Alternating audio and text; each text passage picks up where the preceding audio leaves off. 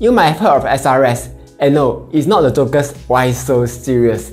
Instead, it is Supplementary Retirement Scheme, a scheme that's meant to encourage Singaporeans to save and invest for old age. Hi guys, welcome back to my channel, Kelvin here. In this video, I'll be introducing SRS to you and whether you should be contributing to it or not. Because unlike what the banks and articles tell you, sometimes it is better not to contribute to SRS. There's a lot to talk about, so let's start right now. There's only two things that are certain in life: death and taxes. Unfortunately, there's nothing you can do about death. When it comes, you will just get a grey screen while waiting for respawn.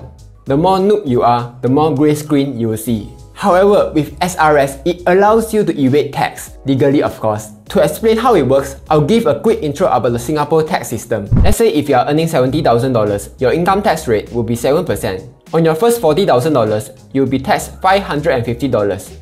Then, the remaining $30,000, you'll pay 7%. Now, here's the magical part, so listen carefully. Whatever you have contributed into SRS, you do not have to pay any tax right now.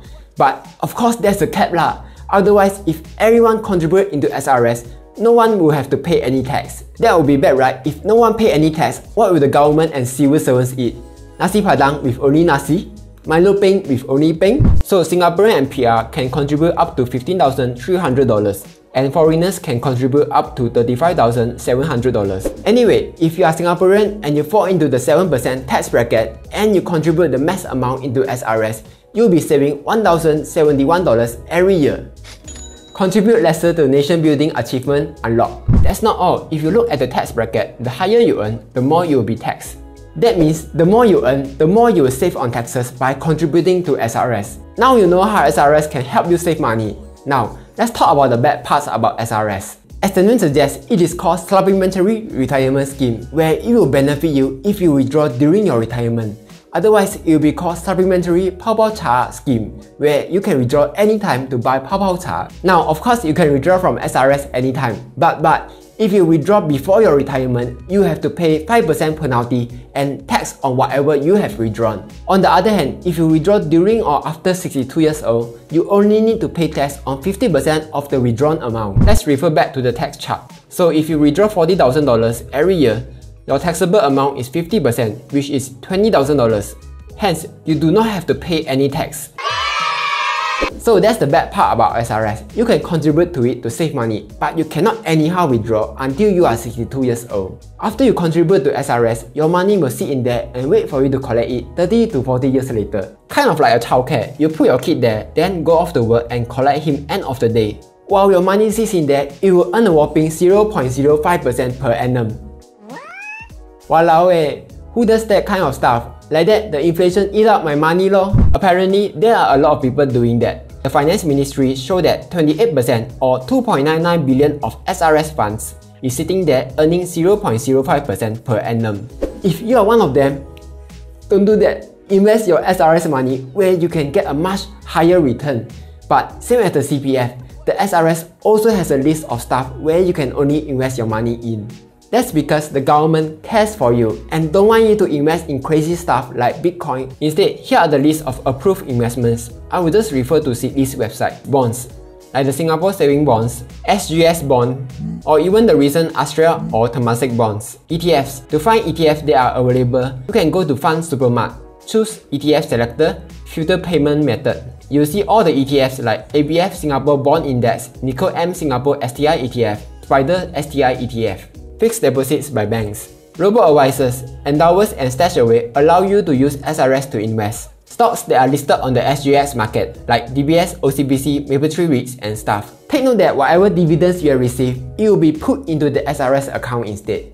Insurance products, which are recurring single premium products like NTUC Income Guaranteed Life Annuity or Manulife Retire Ready. Regular shares savings like OCBC Blue Chip Investment Plan, POSB Invest Saver, Philips Share Builders Plan. Mutual funds like Lion OCBC Global Core Fund, Schroder Asian Income Fund, or anything that's offered by SFM1 and Aviva's Navigator. As you can see, you can use SRS to invest in a lot of stuff, some of which like stocks and ETF that can deliver 5% return or more. SRS sounds good, right? It allows you to save on taxes while investing for your retirement. So you should contribute to SRS, right?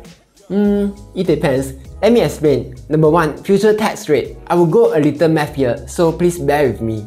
This is Xiaoming. Let's say Xiaoming fall into the 7% tax rate and is 30 years old right now. Xiaoming is very honest. Every year, he contributes $15,300 to his SRS. When he retired 32 years later, with a 5% investment return, he will have almost 1.3 million in his SRS. Xiaoming will be withdrawing from his SRS over 10 years. That's about $13,000 per year. But remember that you are only taxed 50% of the withdrawal from SRS. Every year, Xiaoming will pay $2,239 in taxes. After 10 years, Xiaoming will have about 1.26 million.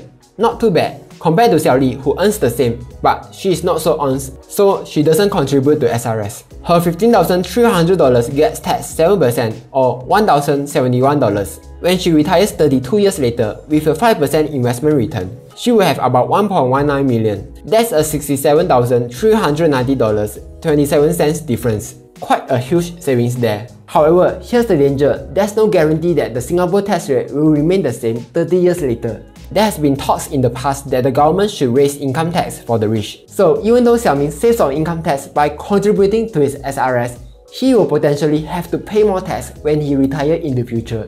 Instead, if Xiaoming is an entrepreneur, let's call him Da Xiaoming because he's a boss now.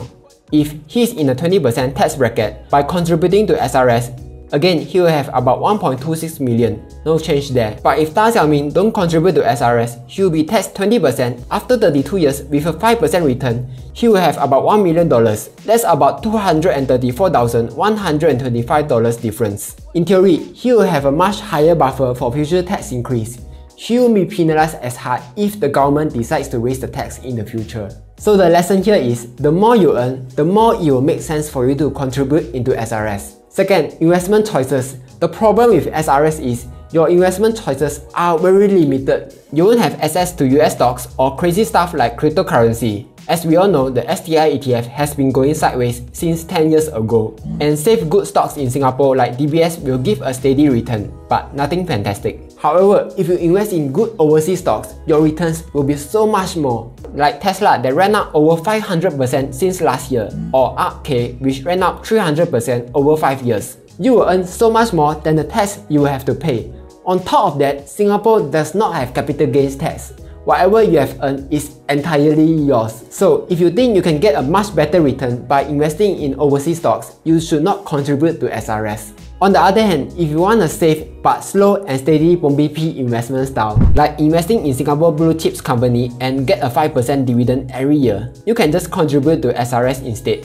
I have done out a video showing my Singapore dividend stock portfolio. Do check it out if you want to know which Singapore dividend stocks are good. Third, retirement age. For most people, they will be retiring at 62 years old. But recently, there's a new trend called financial independence, retire early, short for FIRE. As the name suggests, these people will try to save and invest as much as they can so that they can achieve financial independence and retire early. How early are we talking about? It can be as early as 30 years old, which is incredible because they no longer have to work for money. According to Retire with FI on Reddit, here are some Singapore bloggers who have achieved FIRE, some of which succeeded at 35 years old. How it works is this: as long as your passive income is higher than your expense, you no longer need to work for your money. Instead, your money is now working for you. For example, if your expense is $30,000 a year, you will need $750,000, giving a 4% return so that you don't have to work for money. So if you are aiming to retire in your 30s or 40s, it does not make sense to contribute to your SRS because you won't have access to your money until you are 62 years old. But if you do not plan to retire early, SRS will be a good way to save on taxes. With that being said, regardless of whether you plan to use SRS account or not, you should still open one. Here's why. The current SRS withdrawal age is 62 years old. If you open an account and transfer $1 in, you get to lock in your withdrawal age. Otherwise, there's a chance that the government could possibly, maybe, perhaps, increase the SRS withdrawal age in the future. Then you can't withdraw at 62 years old anymore. So by opening the SRS account now, you get to lock in your retirement age and have the option to contribute to it when you decide to do so. Besides, opening a SRS account is actually quite fast. It will take you less than 5 minutes. You can either open with OCBC, DBS or UOB. Let me just quickly show you on DBS. After you log in, go to Apply, Supplementary Retirement Scheme, then click Instant Apply. Transfer in $1 and you are done. So simple. In summary, by contributing to SRS, you will save on taxes, but whether you should contribute to it or not will depend on a few factors. And that's all for today. Let me know down in the comments below, are you contributing to SRS? Like, share and subscribe as I'll be posting new videos every Monday. See ya!